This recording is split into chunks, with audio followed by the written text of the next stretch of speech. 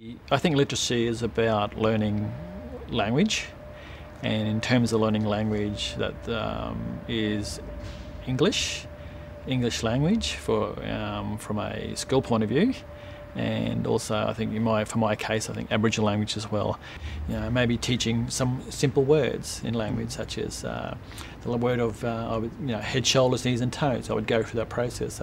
For example, I would say kanta, ingari, ipuru, piku, which is head, shoulders, knees, and toes.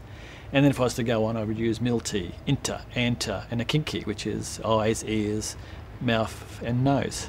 And in terms of numeracy, for example, the Kalkadoon language, they may count using the first 5 numbers, but then after that, everything is the same. My mum used to read quite a bit, and I often didn't understand why she was reading, but then I started to read as well, so I got that from my mum. And my dad read as well. He used to read the Sunday paper every Sunday. I think reading is important, and I think that's what I try and I watch my kids do that too. My kids read now, but that's a reflection of my mum reading and my dad reading, and you tend to copy. I think you copy what your parents do. I like maths. I've always enjoyed maths.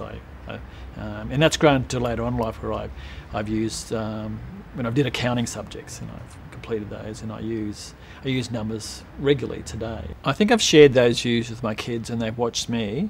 But I think they've gone one step further, and they use computers now today with a lot of ease. We'll have maths games in the car. We'll have reading games. When we went down to the coast on the weekend, we played ice. The kids played I Spy all the way, because they use letters, they use words, and they use mathematics. If you can, I would say read to your kids as soon as possible and continuously. So if there's an opportunity to read to them before they go to sleep, that would be, in terms of literacy, I would say reading is a good avenue. And in terms of maths, if you're doing maths at home, say it out loud so that your kids can hear you. So if they're listening to you and they're copying what you're going to do, then they will learn.